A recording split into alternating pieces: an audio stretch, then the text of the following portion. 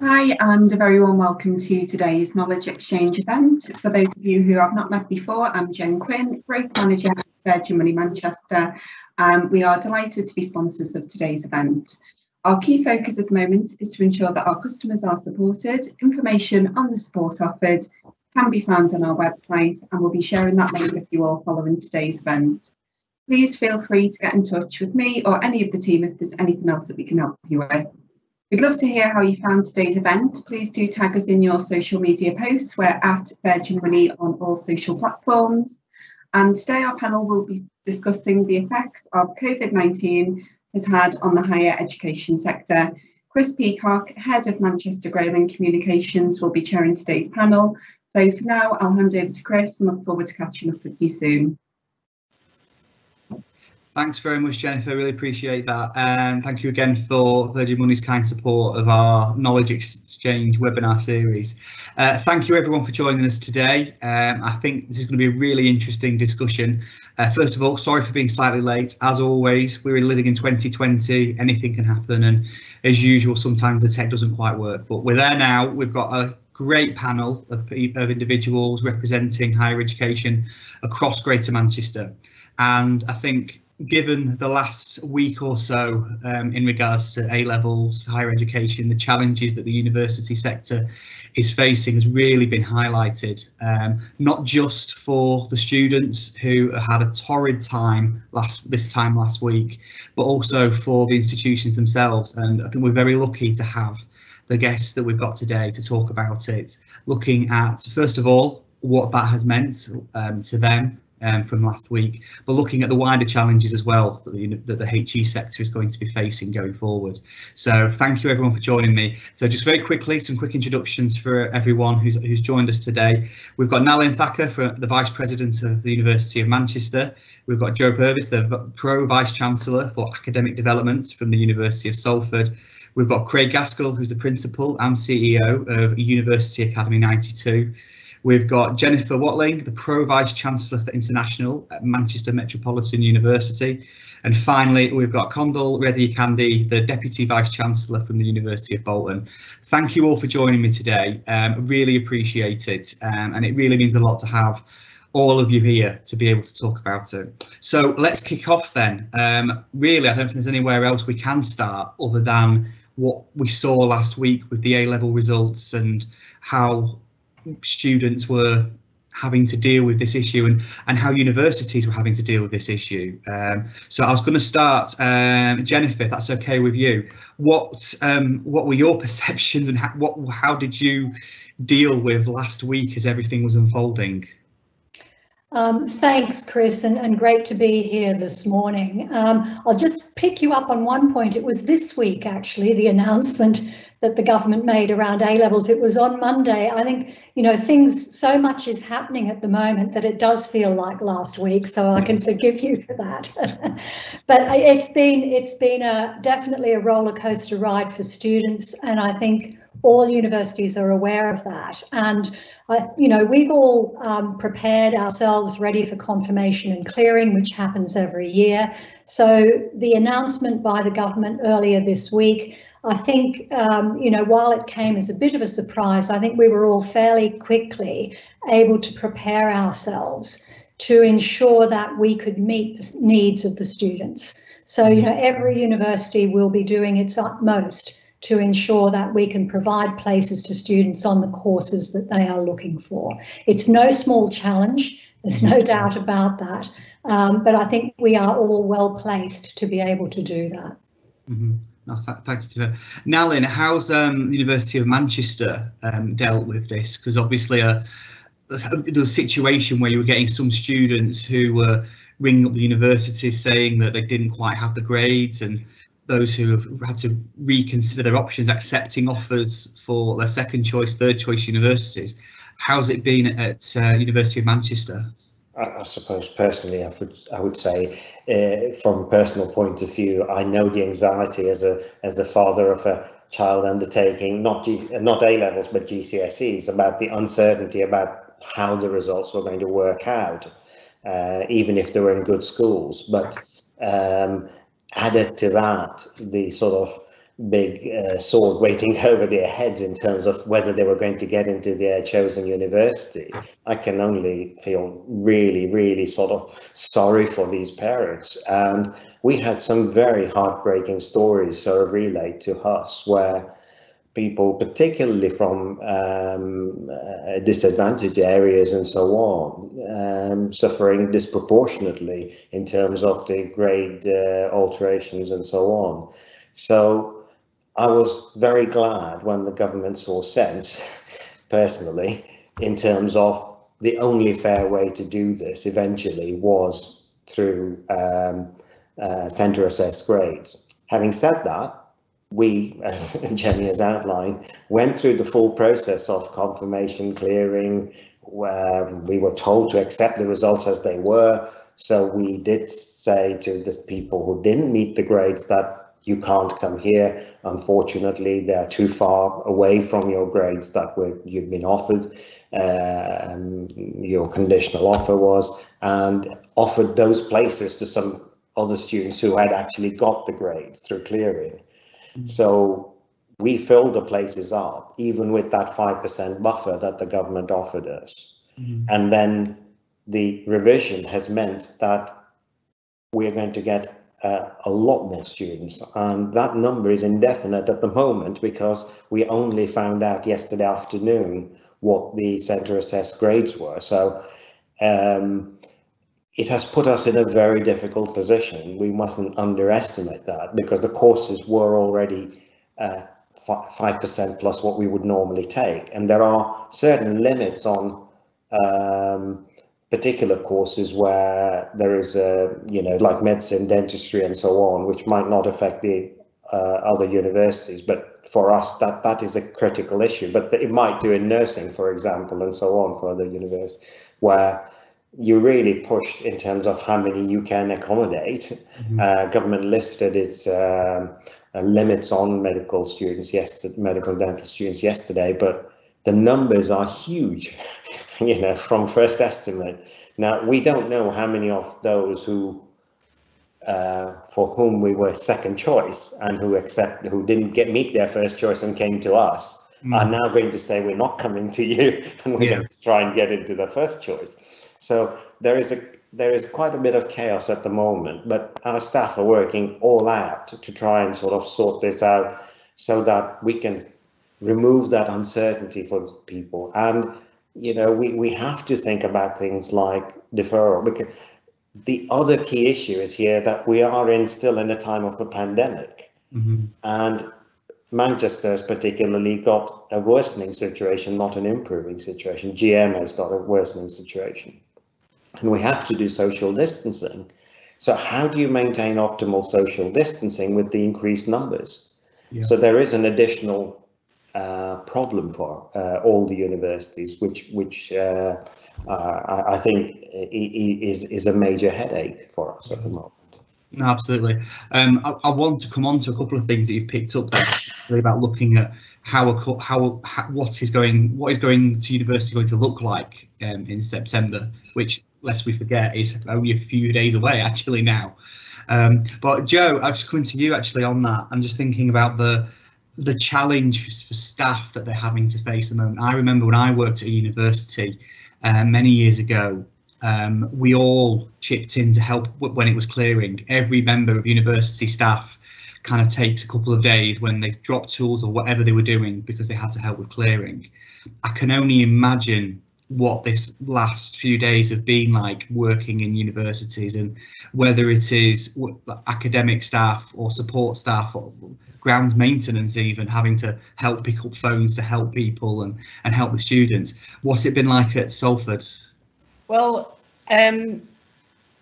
you're right, everybody pitches in at this time of year, and this year's been no different in that sense, in terms of the willingness of staff to pitch in. What we've had to do is our clearing lines haven't been where they've normally been, so we had a whole IT development that needed to take place to allow people to come in for clearing but be socially distanced and have the right technology, because there's quite a sophisticated set of telecoms technology behind the whole system of clearing. So for our staff, the most important thing for us was to make sure that they felt safe coming onto campus. We decided we didn't want to go down the route of having staff do clearing at home because they don't have the support as a group.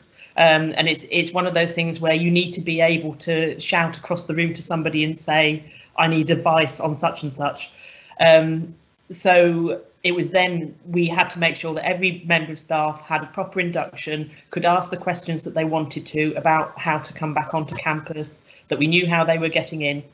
And for us, actually, it's been a good dry run for welcoming the staff in general back onto the campus for the start of term. And we will start moving back on from the start of September. Term doesn't start until the end of September. So we will be practicing moving around the campus and trying to spot any bottlenecks that occur or that might occur, or because there are a lot of one-way systems in place. There's lots of hand sanitizer.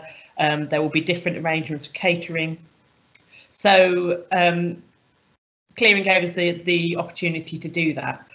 Just to pick up on a couple of Nalin's points, we do have the same issues as Manchester for us for nursing, because not only are we now theoretically full for September, we're also full for January. So we're now having to look out, because results properly came out yesterday, we're now having to revise all of that and see what we can do to expand. And actually, a lot of this will depend on our relationship with the NHS and the government's support for the NHS, so that we have placements for these students, because it's not just about us teaching them on campus, it's putting them into the hospitals as well, and that will be a big increase.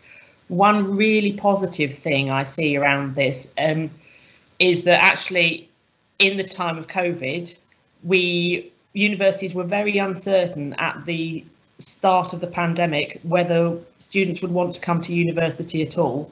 And actually, we have seen huge demand, and we expect this to go on. And I think it proves that the value that people put in a university education, and also looking forward to what might happen in the economy, the fact that they think going to university is going to be something that will give them a head start in what may well be a difficult job market when they graduate. Oh, thank you, Jo. No, absolutely.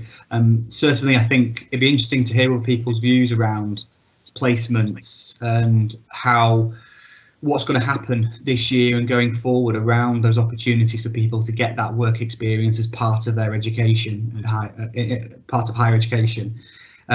Craig, if I can come to you next, please correct me if I'm wrong, but of probably the youngest of the institutions in Greater Manchester for higher education with UA 92. What has been your experience of the last couple of weeks, and in terms of how it's affecting yourself, or how you think it might be affecting students coming to you?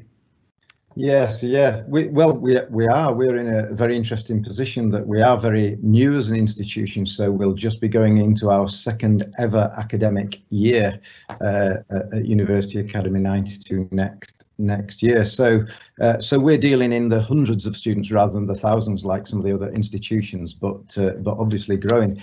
I'd echo a lot of what Jo said. I think the encouraging thing is to hear from so many students that just want to move on, and I think that's the overlying message from my perspective, is we all have to do whatever we can to facilitate these many young people of all ages actually studying in higher education, to facilitate them moving on at this time. A lot of young people have been quite constrained and very well behaved from what I can see. So it's really, really important we now facilitate that. So I'd echo what Jo said. We did exactly the same, and decided to use the clearing process to actually open up our socially distanced campus, test whether we've got the hand sanitizers in the right place, test the one-way systems when it's just been staff. And we went a step further last Saturday and actually started inviting small family groups. You can't do big open days days in the way that we've always done them. So we had to cancel all of our applicant days. We've got this lovely brand spanking new campus, but we, right at the point that we were going to invite all the applicants to come on and have a look around, at that point, for the first time, we went into lockdown. So I think what I've experienced more than in the past in clearing is much more communication from parents and relatives.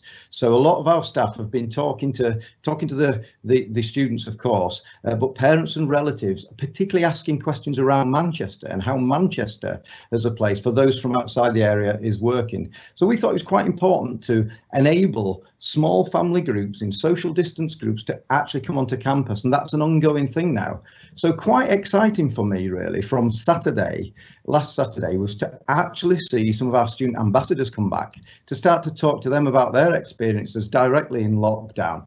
And just as Joe said, they're so excited to just get on with it and remake connections where they've got work placements, because that's part of our model. So I think a real sense of excitement, but also a sense of kind of the first time out for a lot of people. So things around accommodation, well-being and support. So we've really had to scale up that end of it. But for me, so our experience is slightly different as a growing institution, but I would echo it's the same amount of enthusiasm and they just want to get on with it now, and we're going to do everything we can to facilitate that and get rid of any sense of uncertainty. We've been very clear how we're operating, what we're doing, and we're getting on with it. Yeah. No, thank you, Craig. Conlon, if I can finally come to you for the starting point. I wanted to ask you particularly, I mean, we picked up then about the importance of higher education, we've talked about it with the students, but I was also thinking about it for the wider communities and certainly for an establishment like the University of Bolton, where the university is a fundamental part of the town centre, and particularly for somewhere like Bolton, it's a fundamental part of the regeneration of the town centre. A disclaimer, I'm very proudly from Bolton, and so I've got a slight bias in terms of that, of how wonderful the town is. But just in regards to that, Condell, how have you seen the last few days affecting your institution, and what your thoughts are in terms of the positioning of the university for the town? Yeah, you're definitely from the right place, Chris. Just to echo what Craig, Joe, and Nalin and everybody has said, it's really important that universities open up for students and communities in September. It's so important. And that's why even around May, we were the first university to decide to open the campus in September. And that attracted huge media attention for good reasons, because we are a campus-based university, and most of our learning happens on campus, whether it's practical training in nursing, special effects, computing. So students coming onto campus is so important for them and also the communities and regeneration. We needed to work very hard to keep our promise to open the campus on September 14th. So what we have done to prepare, to give that sense of confidence for the students to come back to campus, we took a comprehensive range of measures. So if you come to our campus, you will see the airport style thermal scanners, so that students can say, you know, if they pick up high temperature, we could recommend them to go for testing and things like that. So not only they are safe, the campuses, but also students should feel safe in those environments. Of course, the hygiene, social distancing, one-way traffic, one-way walking systems, all of those. So we haven't had much of a holiday over the summer in that sense. So we've been working extremely hard to keep up that promise, not only to create safe environment, but students to feel safe when they come and look at the campus. Just to also to let you know how keen the students are to come to campus, and also the local communities. We did a quick survey of our current students, second and third years, who are going to come in September. Around 1,000 responses, over 80% of the students want to come back to campus. And that's how keen the students are. And that's why I'm really glad that most of the universities are opening up the campuses for the communities, for the students to come back and get the deserved learning experience. Because, you know, the last year is could be a lost generation again, you know, so it's really important. So coming back to the communities aspect, communities involve both people and the businesses, of course. And for businesses, developing the skills, I am sure that's the next question, the skill set, because what could bring us all out of this real big challenge is the skills and knowledge. That's the only thing that could bring us out. Whether it's new courses in computing, creative technologies, health, engineering, advanced manufacturing, we need to make sure we are developing the skill set and preparing the young people to go and work in local communities, businesses, and regional businesses. So in that sense, I believe it's central. If there's something to be open first, it has to be universities, of course, in a safe environment.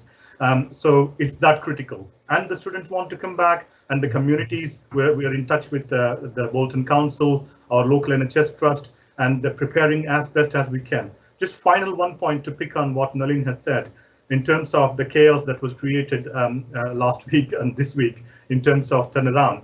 What we also said on that particular aspect of A levels, we said a triple lock guarantee.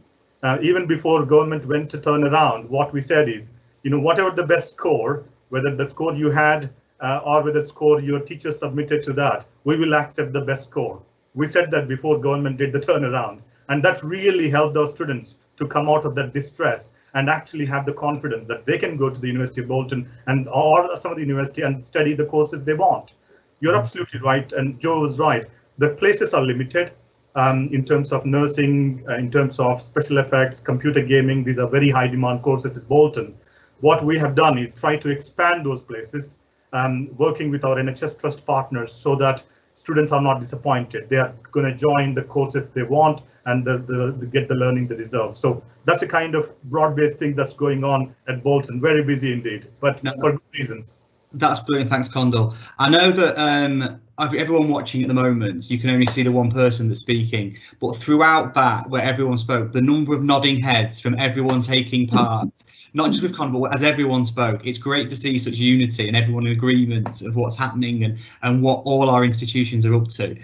Before I go into some more questions, just to remind everyone who is watching, if you do have any questions, please submit them through the Q&A function that we have. We will do our best towards the end to ask any questions you may have. If there are any questions that we can't answer, we'll take those away and try and get back to you separately. But please do, if you've got any questions, please submit them and we'll be happy to try and answer them.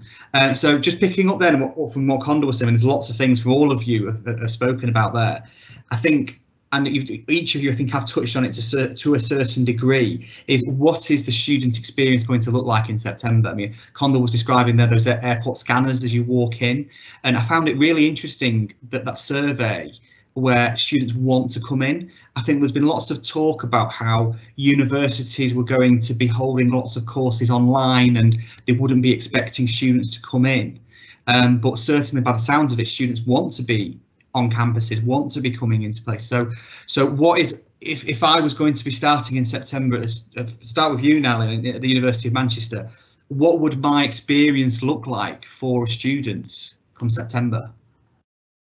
Well, we are offering a blended offering, so that some lectures certainly will be online, because there's no way you could fit 400 or 500 medical students with social distancing in any venue that we have. You would be looking at something like Albert Hall or something if you want to. I was going to say, we could always borrow Old Trafford when they're not playing there, or so. Yes, of course, we could do that, but not very practical. So really, the lectures have to be online if we're going to maintain social distancing. We are offering face-to-face small group teaching. So practical certainly have to be on site. So laboratory-based subjects, medicine, dentistry, all of them have practical components. They have to be on site for those elements of it. But in addition, all other courses, there will be some face-to-face teaching. And we're just working out how much we can fit in, we're allowing social distancing. And then the great question about social distancing is, do you have 1 meter plus or 2 meters? And the evidence says 2 meters is optimal and 1 meter plus is suboptimal, except for mitigations, which may broadly get you in the same place. But then you have to think about staff confidence, staff worries and concerns about that sort of social distancing. Now, our student population is probably at the lowest risk of severe coronavirus infection, but that doesn't apply to all of our staff. You know, our staff are older, and you know, you can say everybody over 50 is at higher risk. But there are genuine concerns by staff for face-to-face teaching, and you have to allay those fears. So it's really about working out what inspires confidence in our staff, but also offers the student that face-to-face and campus experience. Mm-hmm. The other issue is coming on the campus just for those small face-to-face sessions, relatively limited this time, is not a substitute for a campus experience, full campus experience, because part of being on a campus is the interactions you have with people. Mm-hmm. And we're just going to have to accept that that's going to be severely curtailed until we get the pandemic under control, or you know, either through vaccination or the rates fall low enough for us to sort of which I don't think they're going to fall low enough. They would have done if they were going to by now, other than through a vaccine. So I think until we get a vaccine and we have a control of it, I think the normal campus life will be curtailed. But in terms of the measures, other speakers here have already outlined those: social distancing, sanitizers. We've already got about 1,000 in there. We've got 2,000 more to fit still. So we're expanding the numbers all the time. All the buildings are marked, they have one-way systems, they have marked entrances and exits, and so on. So the standard sort of measures to reduce transmission of COVID-19 are in place, and we're staggering arrival of students. So they're not all coming at the same time. For students arriving from overseas, there will be transportation provided from airports and so on. So we are sort of working out a comprehensive package for the students so that they can remain safe on the campus. Mm-hmm. Large part of that has got to be communications. We have to sort of get the communications right to our students. It is their behavior off campus that is most likely to be off risk, rather than their experience on campus. So it is really about having that sort of partnership with our students so that they understand that they are embedded in our local communities, and their behavior will impact not only them, but also the communities they're embedded in. And those communities are naturally worried as well with an influx of young people. So yeah, we have to sort of address all of that broad spectrum of things. Quite a lot to be going at with only a couple of weeks to go, Alan, really, realistically. The questions have started coming in. I'm actually going to jump on one of them that's picked up a little bit on this question. And I was going to go to you, Jennifer, if that's okay, to look at to first give this one a go. And Anonymous asks, what are the largest problems that you face with driving the feeling of belonging for students on a blended learning experience, and what are you looking to the EdTech market to solve? So I think on that, are you looking at EdTech as a way of potentially trying to help solve some of these issues? Yeah, so I mean, it's a very good question, Chris, and I think it's one that all of the universities here this morning will be tackling. So as we've already heard, I think using a blended learning approach is something that we'll all be employing. And there's a lot of work going on in my university around ensuring that students have a very high quality experience and building a sense of belonging. So we have staff working with student groups, so through our Students' Union, to ensure that we put in place the right kinds of experiences for students when they are working online as well as on campus. So just as for the University of Manchester, we will also be having students coming onto campus. So it's providing through small group experiences, building that sense of belonging in their small group, but then also building that out to being part of the university as a whole.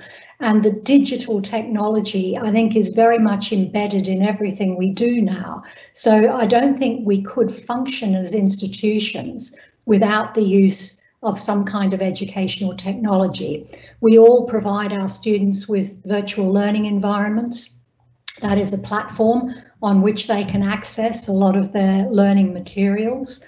We're also spending a lot of time training our staff to ensure that they are equipped to be able to deliver the learning experience to students using these digital platforms and technologies.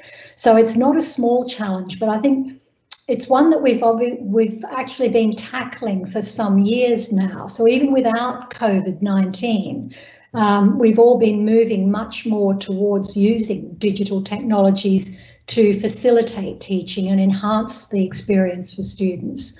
So it's not as though we're having to pick this up from the get-go.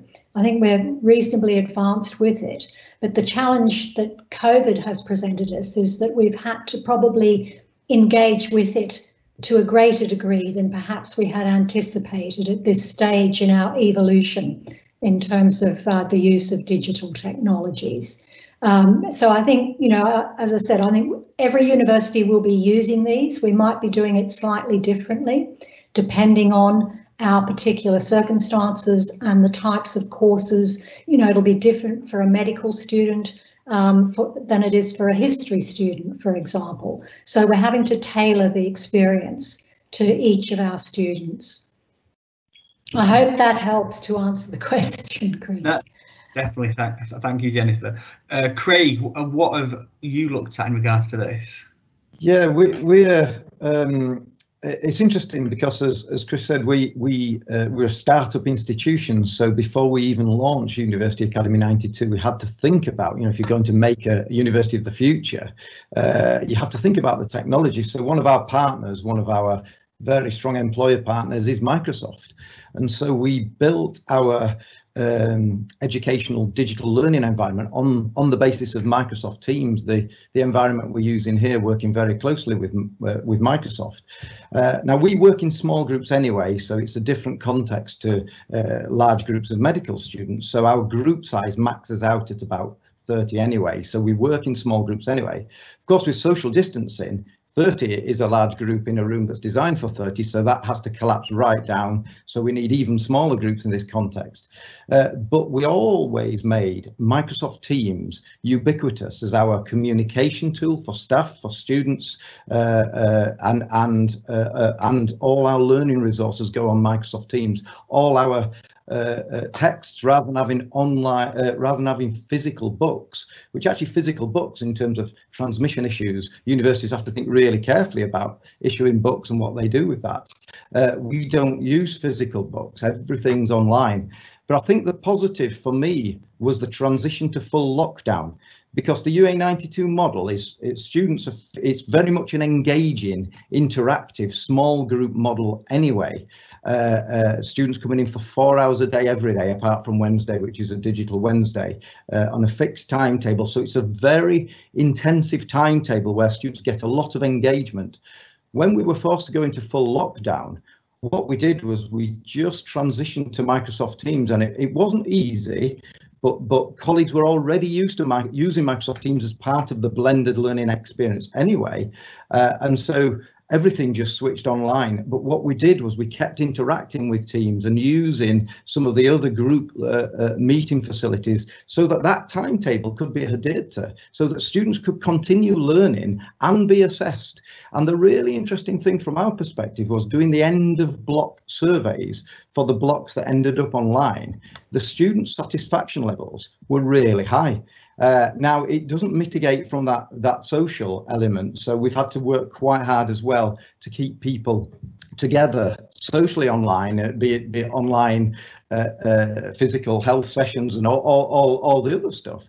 But actually, I think this gave us a real glimmer of hope that actually the students, who many of which are digital natives and those that weren't, we've put support in to make sure that they can use the systems, actually transitioned for a period of time to fully online when they were used to an interactive experience. So as we start back on campus in a more socially distanced way, there'll be aspects physically on campus, but for me, if we have to go into full lockdown, and there'll be aspects that are blended, If, perish the thought, the second wave caused us to do the same again, we will continue with the same timetable, continuing to use the technology, continuing to engage the students. So I think the ed tech sector and the digital tech, it gives us as a sector a resilience. And I think many universities have really upped their game in this respect, just because they've had to. So I think technology actually is really key to our sector.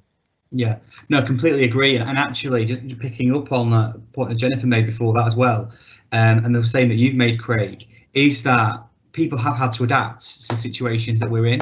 I mean, I don't think I ever used Microsoft Teams before the pandemic started, and now we're on here doing a live broadcast using Microsoft Teams. There isn't a day when I haven't spent half the day on Microsoft Teams, whether it's talking to colleagues around the country or having one-to-ones with people. So I think it is the nature of the pandemic that people have adapted, and we've learnt new skills and how to do it. So why that can't the same can be used at universities as it is in offices across Manchester is I don't understand it, to be honest. I think everyone can manage it in some way. And there's the old adage that younger people are always far more adept at technology than the older generations. So if anything, this generation who's going to be going through university using this blended way of learning are going to come out far more skilled, possibly, than those who are currently in the sector at the moment. And we've got loads of questions flying in, so please, anyone up from the panel, if you want to jump in on any point, please just feel free to. Joe, I was going to just jump to you then now, actually, about skills and thinking about what is the importance of working with the private sector, working with the public sector in regards to dealing with skill shortages. There's lots of work that's been done in Greater Manchester, looking at the industrial strategy, looking at skill shortages across different sectors. I just wanted to bring this conversation, because I know that Condell mentioned it earlier about skills, is what is the University of Salford doing around managing that issue of skills and looking where we can match up the demand and needs to the courses and helping students to get those experiences? Well, I mean, there are two aspects on that. With the students, we pride ourselves on having very industry engaged curriculum, as do our other fellow universities. So as we develop curriculum, we always make sure that there are industry partners involved in that development, to make sure that we are embedding the latest needs and that we understand what the needs of industry is in particular sectors. I think during the pandemic, our engagement with industry has not stopped. In fact, it's probably upped quite considerably. One of the things, and I think this might be of particular interest to the audience we have today, one of the things that I think has become apparent for SMEs was that they needed to really up their digital game in the same way that we've had to. Yeah, the massive move to online and everybody needing to interact online has exposed some weaknesses in all sectors, really. And the Greater Manchester universities have been working together on things like the Fast Track Digital Skills Workforce Fund, which was a GM initiative, which is particularly, it's a series of workshops to help SMEs really upskill in those areas rapidly, particularly with response to coronavirus. And we are in almost daily conversations with the combined authority about, right, what do we need to do for the regional economy now? Where are the gaps? And how can the universities work together to create a system that will help everybody from large industry right down to the one-man band that needs to expand, doesn't know how, doesn't necessarily have the skills. How do we help SMEs to go into automation? Because that's a big jump for SMEs, and the pandemic again has exposed the weakness in some supply chains. So there are there are discussions about, right, what do we need to make our industry not as reliant on supply chains from the other side of the world? If this is going to happen, then what do they need to do to replace that? And that's a whole set of issues that frankly weren't as high up the agenda before the pandemic. So there's a huge amount of work going on amongst all of the universities about how we offer that to the local economy. Yeah. No, thank you, Jo. We've only got about 10 minutes left. Can't believe how quickly time is passing, and there's so much more we can talk about. And to be honest, I think I could probably spend an hour with each of you individually just talking about some of these issues. So I'm going to try now and go through some of the questions that we've been getting through from the audience. So thank you again, everyone, for putting questions in. This is your, I would say this is your last call now to submit any questions. If you've got any burning things you want to ask, get it in now or forever. You have to wait for the next time we get everyone together for this. So I was going to, Condal, if I can come to you next on this one, and I think this is something that probably affects most of our institutions. Anonymous, again, very popular today, has asked, how has the pandemic affected the number of international students enrolling in the next academic year? I imagine that all of you to some degree have seen this in some way or have been affected by it. But if I can come to Condal first, if you just wanted to if there's anything from the Bolton side. Yeah, absolutely, Chris. The demand from international students for Bolton and I guess for many universities is still very strong, especially from markets like India and China. And we are trying to do everything we can to welcome those students in September, October this semester. Now, of course, we need to be very careful in terms of helping those students and the travel from those countries to Britain, the quarantining,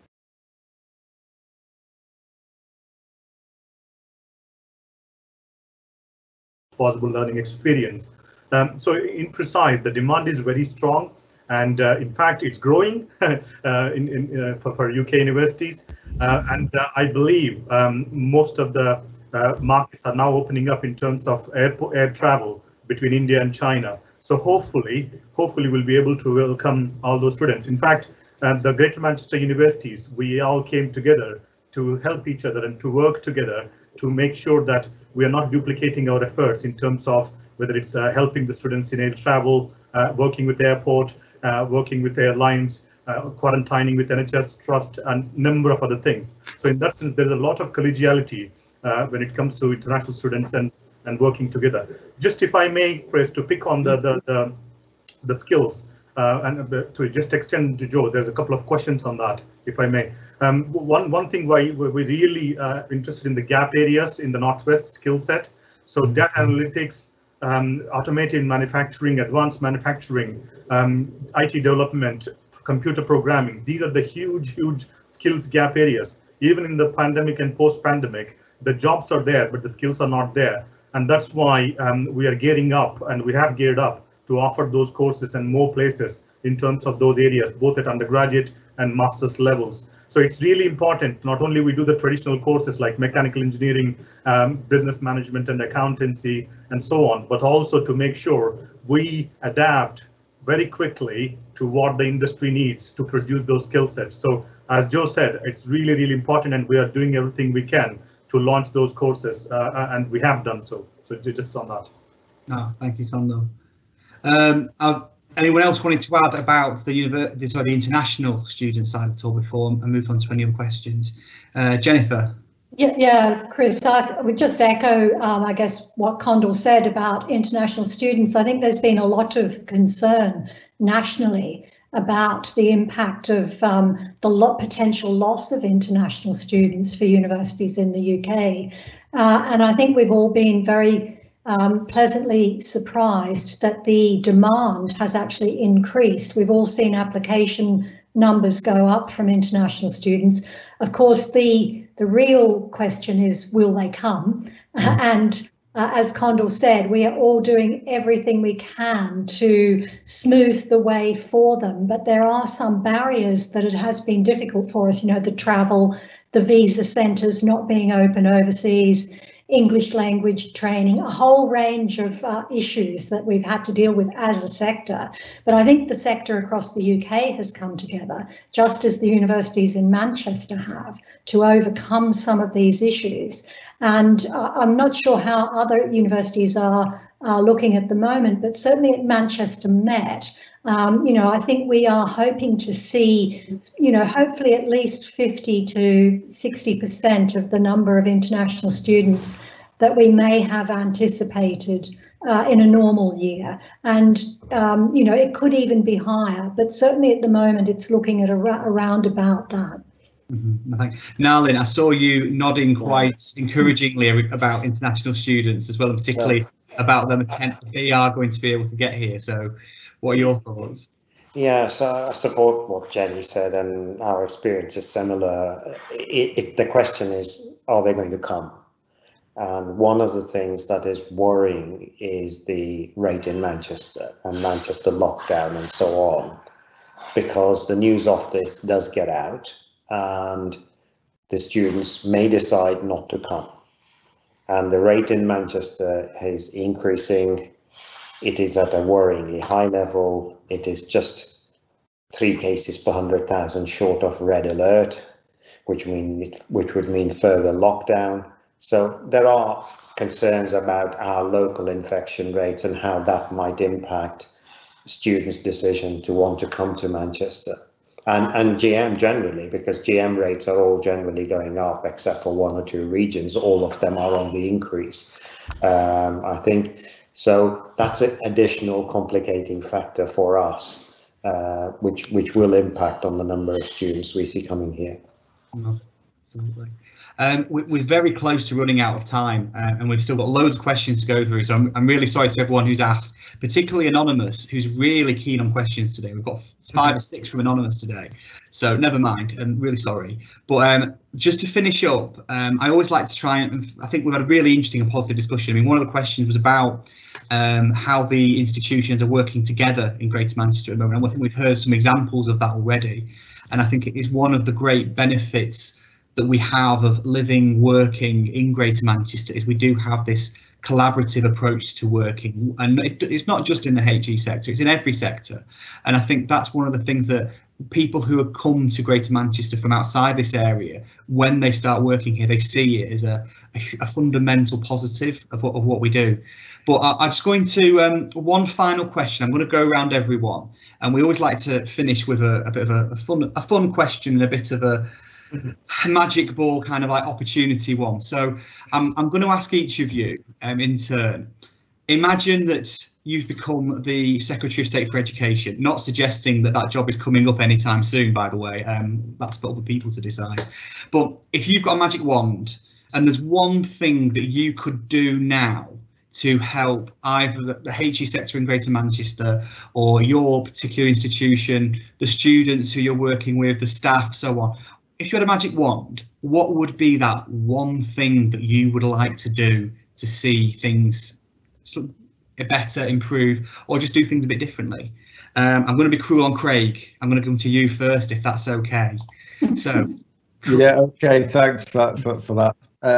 I think for me, the one thing I would do in terms of the messaging is not make it so polarized on this time of year with an A-level bias, with a particular element of society that's always been in that traditional university group. I think we all know in the sector now, higher education in all its forms, not just 3-year degrees and master's programs, actually can unlock opportunities, and particularly when it's very employer engaged, maybe through degree apprenticeships or through organisations like our own and around this table here that have employer engagement in their delivery. So for me, I think the key message would be one of actually it's not just about everybody this time of year thinking about starting in September. It's for a wide demographic group, a wide age group, and there are institutions with multiple entry points. We'll be taking students in November as well,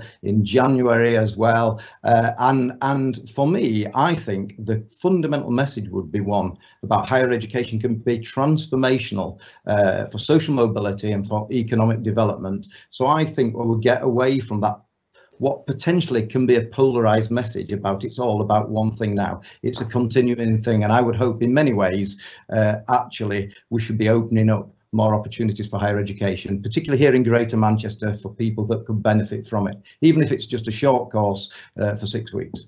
That's wonderful. Thanks, Craig. Joe, I'll come to you next. What's your magic wand waving going to do? My magic wand waving would be not to create polarised divides between FE and HE and different parts of the sector, but actually create a coherent system where any type of education is seen as a stepping stone, that it's a nice continuous flow, and that one area of education is not seen as better or different from another. It's all just a continuum. Yeah, wonderful. Condell, I'll come to you. What's the magic wand going to achieve in Bolton? I think one thing for me, the universities exist to produce skills for economy. Now, one thing for me is the government to have a roadmap, a very quick plan for the skills and resources, provide resources for the universities to develop the skills for new economy. The reason I say that it's a broad area, but the reason I said is we are now firefighting. The government is firefighting. Instead of firefighting, what we need is a roadmap, a plan with proper resources for the new economy, because people with millions of jobless people require that direction in terms of developing skill set. And the universities are best geared to act as a tool for the government to achieve that, because universities are the best places to produce the new skill set. So my message or my magic wand is I would stop firefighting and develop a roadmap and use the universities as a tool to turn the economy around and actually change into the new world, so that Britain prospers again in the post-pandemic world. Wonderful, thank you, Condell. Nalin, what would you suggest? If I can just steal what Condell said, basically that it is about recognizing that the only way to recovery and a post-COVID world is through education and innovation. Mm-hmm. But what is required then is to fund the higher education, the further education sectors properly. Currently, we are having to subsidize our research, we're having to subsidize the students and so on. And there is a dependency that's created on overseas students and so on because of that. But if there was proper funding of the higher and further education sector in the UK, we could have a much stronger sector, much more coordinated expansion of it, and we could deliver a better product, as it were, in terms of having a better workforce and can contribute significantly to the post-COVID world. And Jennifer, you started us off today, so I'll come to you for last comments and what your magic wand is going to achieve. Well, Chris, I think my magic wand would try to cement everything that my colleagues have all said, and perhaps by achieving some kind of continuity in educational policy in the UK, because I think as a sector we've had an awful lot of change over the last few years, and to just have a steady hand and a clear vision for education, I think would be something really wonderful to behold for this country. Wonderful, thank you, Jennifer. Thank you, everyone. I know all of you could have added 10 times over some of the discussions we've had then. I'm sorry I've not been able to pull everyone in all the time, and thank you everyone for listening as well, for all your brilliant questions as well. We've had some really interesting ones put through, and I hope through the discussion some of those were addressed, but do please get in touch if there is something specific you'd like us to pass on to any of the panelists from today. So we've we have run out of time and we've actually slightly run over. So I just wanted to say thank you all for joining me today. It's been a brilliant discussion. I've really enjoyed it. I hope maybe we can do this again in a few months' time. Maybe we see how things have been going, learn a bit more about what you've done, what's been successful, what's worked, and ultimately as well, getting that message across of positivity around Greater Manchester and particularly in the HE sector. I think it's been a wonderful time this morning. So finally, thank you very much everyone for joining. Please thank you Virgin Money for sponsoring, as always, the Knowledge Exchange. Thank you Pro Manchester for helping us put these on, and thank you everyone for taking part today. Thank you. Thank you. Thank you. Thanks, Chris. Bye all.